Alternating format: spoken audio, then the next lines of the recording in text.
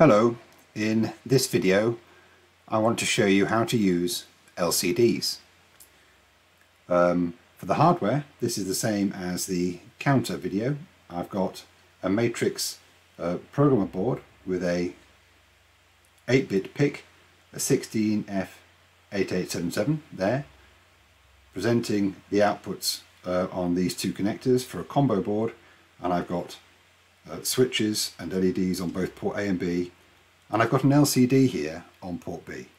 Now our counter used port B last time, so the first thing I'm going to do on our program is change that so the counter uses port A, and I can do that by clicking on the LEDs in our panel and changing them to port A.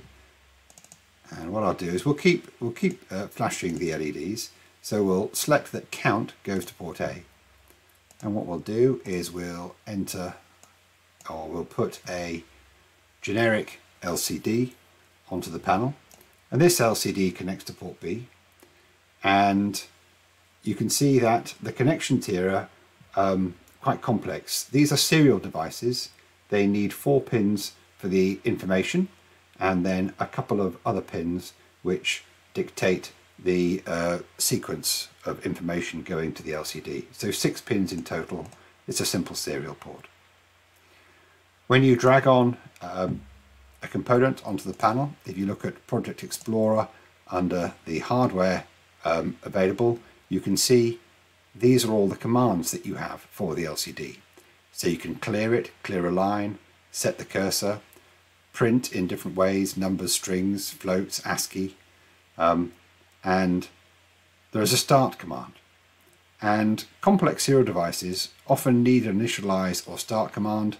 There are no parameters there, and they need this so that the communications can be set up inside the microcontroller in terms of the serial port and the registers and so on.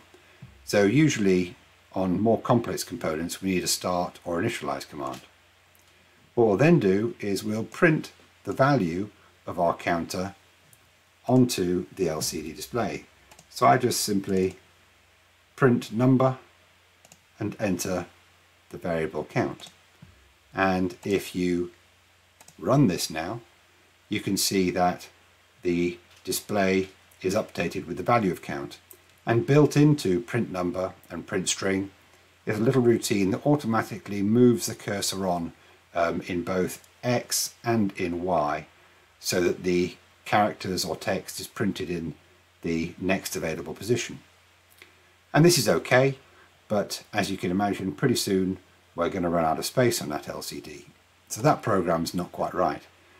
To get around that, what we do is we alter the cursor, and what we'll do is we'll say alter the cursor to be 0 in X and 0 in Y, and that basically is top left.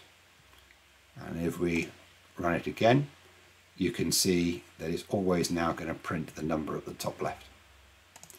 So that's getting there. What we often want to do is we might have several different parameters printed onto an LCD display, so we'll have a print string command, and this allows us to enter a bit of text. So in this case we'll say count is, and if we simulate again, you can now see that it's a bit more human facing. So there's our program. We've programmed the LCD. We haven't used all of the routines there. If you want to know how any of these more complex components work, if you just right click on help, then what you'll find is it'll take you to the wiki, and you'll see a circuit diagram where that's relevant, and you also get a breakdown of all of the routines in the hardware macros and what they do. So there's a massive amount of help information on the wiki about all sorts of things. So that's our program. What we'll do now is we will compile that to our chip, and if we've done that right, then you should find that any moment now you see the display being updated and the count on the LEDs on port A.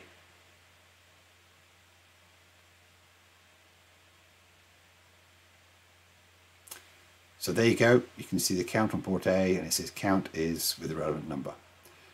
Now you can see that the LEDs on port B are being used to transfer the serial information to the LCD display.